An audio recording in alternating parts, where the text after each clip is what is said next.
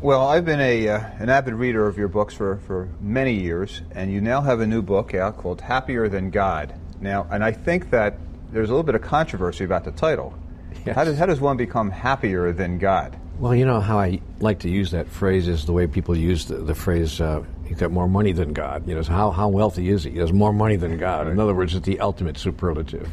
So to be really honest with you and dreadfully transparent, I just chose the title because it was catchy, and people would ask the same question you asked, and hopefully they'd pick up the book and say, what is this supposed to be? And they'd turn around to the back of it and take a look at it. So, but that's what I really meant by it. It's just the ultimate superlative. You can be so happy in life, you can actually be happier than God.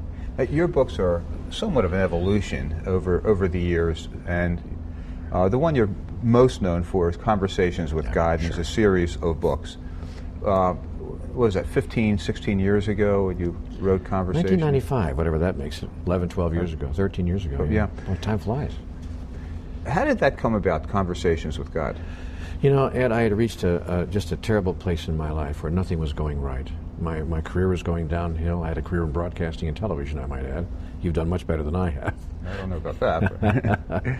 And my relationship with my significant other was collapsing around me. And my health was going downhill as well. Nothing was working, actually. And I couldn't understand why.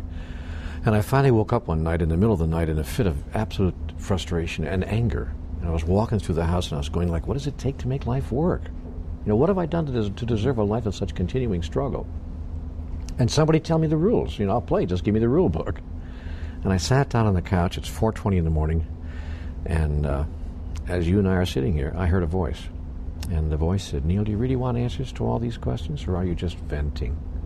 Now, you know, I've had a lot of discussion in the past 15 years. Was that voice real? Was it imagined? Was it, you know, something in my head? But it doesn't really matter to me, because what happened was right after that I began receiving, I want to say, incredible information. Like, you know, ask and you shall receive. Answers to all those questions that I had asked, and answers to questions I never knew existed. And they started coming so fast, I had a yellow legal pad on the table in front of me. I picked up the pad and started writing down what I was hearing. Now, something interesting happened, Ed.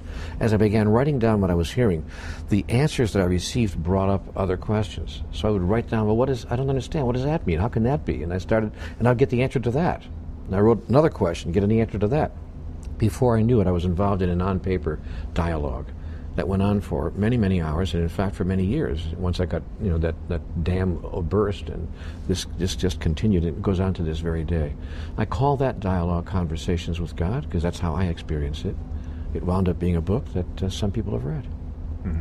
Now, some people would interpret that to mean, well, God is actually talking to Mr. Walsch. But that's not really what you're saying, or is it what you're saying? No, it is not. Well, it is and it isn't. God is talking to Mr. Walsch, but not only to Mr. Walsch, not to Mr. Walsch exclusively, but to everyone. The point of the books is that God is talking to everyone all the time. The question is not to whom is God talking. The question is who's listening. And what was did you have a religious background at that time? Yeah, I did, sure. Well, at that time, maybe not. I wouldn't say. I had a religious background for sure. Mm-hmm. I was born and raised in a staunchly religious family, actually. My parents were Roman Catholic, and I grew up in the Catholic faith. I wanted to become a Catholic priest when I was a young boy, and my father stopped that. He said, no, when you're 18 or 19, you can make that decision, but you're not going to make it when you're 12. And so he stopped me from going into the seminary. And when I was 19 or 20, in fact, I had discovered other delights in life, and I wasn't that interested anymore in being celibate.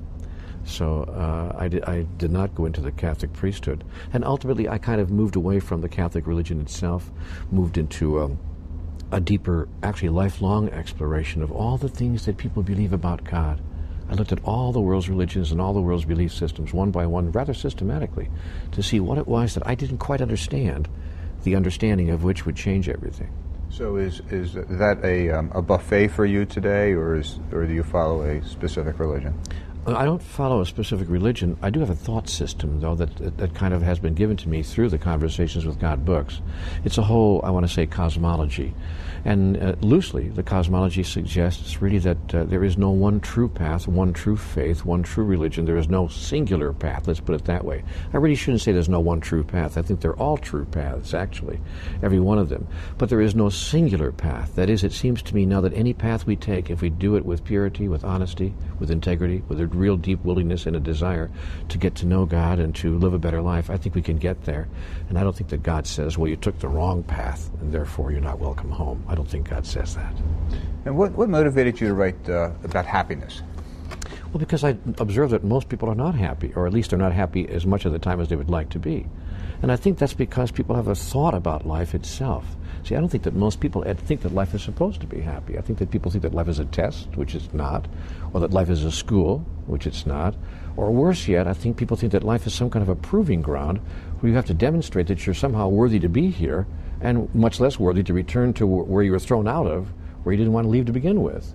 So I think that there's a whole thought construction around that, and that people, out of their thoughts, create a space where they can't be happy even if they want to be.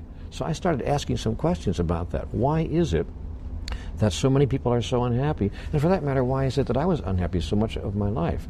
Like I said before, give me the rules. And so God did give me the rules, and I got them. They're really very simple. There are 3 of them. You want to know what they are? Yes, please. Okay. Rule number 1, and by the way, before I tell you, been waiting too many years for these rules. Yeah. And you know what's interesting? Yeah. They're not new. You know, nothing I'm going to say here today is going to be new. No one's going to go, oh, I never thought of that before. As a matter of fact, they've been given to us in all the Holy Scriptures, in the writings of philosophers and saints and sages throughout the ages. So there's nothing new to say here. But the real question is not what's new, but why aren't we listening to what's been told to us over and over again? The rules are really very simple. There are 3 of them. Number 1, what you think you create. What you think you create. You bet. Okay, so your thoughts are your reality. Your thoughts create your reality, for sure. Your thoughts create your experience of what it is that is being brought to you in life, by life, through life. And it's your thought about that that creates your internal experience of it. I'll talk more about that in a minute. But the second rule is that what you say, you produce. And the third rule is that what you do, you experience, especially what you do to others. Now, and you talk about this in your book. This sounds a lot to me like The Secret. It is. And which has been very well publicized with movies, books, Oprah, that type of thing. Yeah. But you feel that The Secret leaves out a vital component. I think it stops short, and I'm sorry that it does, but it's okay for what it is. But The Secret is kind of like a primer of what I call creation reality, or the process by which we create our lives. And it leaves out a huge element, which I call the higher power, divinity, the beloved, and some people call it God or Allah or Yahweh or Jehovah or whatever name we choose to use to describe that larger part of life that's bigger than we are, but part of who we are, and we are part of what that is. And there's not a lot of, in fact, there's hardly any discussion of that in The Secret. And the second thing that I thought that the movie and the book left out, I don't want to denigrate it because it is what it is, but what it left out also was a sense of a larger way to use this wonderful power, this wonderful law of attraction. The Secret talks about, they show pictures of getting a better car and the perfect relationship, and diamonds suddenly appear around the ladies, and even the 5-year-old or 8-year-old kid, the bike is outside the, it's all about me, me, me. It's okay. There's nothing wrong with wanting the best that life has to offer. But it says nothing, not a single thing, about how to make a world a better place, how to bring peace on earth and goodwill to humans everywhere. And when I watched the movie, I thought, gosh, if this power really exists, and if it is that powerful, why aren't we using it to change life on the planet? So this book talks about how to invoke the source of that power, which I call God, or the highest part of divinity, the highest part of wisdom and understanding, clarity in the universe, and how to bring that through not only to make a better life for ourselves, but most importantly to make a better life for everyone whose life we touch. Because, Ed, I have discovered in my life that is the real secret, and that's not discussed in the movie The Secret. So in a sense, this is the secret behind the secret, and that secret is what every religion on the face of the earth has said, each in their own way: do unto others as you would have it done unto you. There's a gentleman here named Louis Weiner, and he was a part of the family that created this very television station. Right. And Louis had a philosophy in life, and no one ever forgot this man. He was an extraordinary human being. His philosophy was, make sure that the other person always gets the better of the deal, and you'll never be other than successful. That's the secret. And it's not mentioned in the movie. It's not mentioned in the book. But it's, I think, entirely appropriate it should be mentioned on this television station, that Louis was so much a part of creating.